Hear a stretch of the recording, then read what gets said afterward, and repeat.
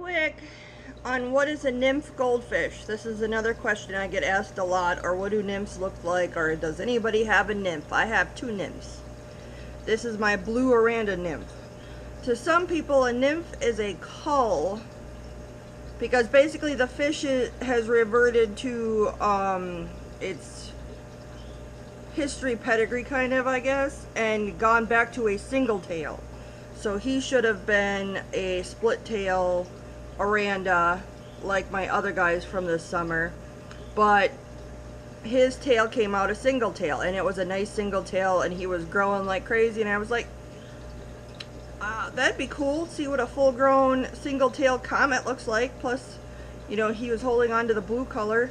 And I have another single tail that's a telescope. That one's staying more the same size of its siblings, whereas he has more of a faster growth pace than his siblings. But basically that's what a nymph is. It's a type of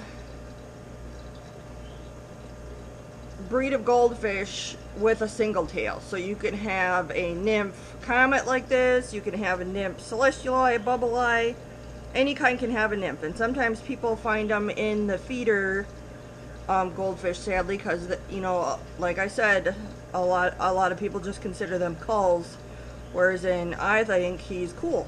So this is my nymph blue Oranda, and I'm rather excited to see how he grows out long term. My long term goal, I'm doing some remodeling this year on the inside fish room, and then I hope to put a full grown deep outdoor greenhouse pond next year, and then I could start taking in more single tail rescues, and the ones that I do have will then go into the outdoor pond.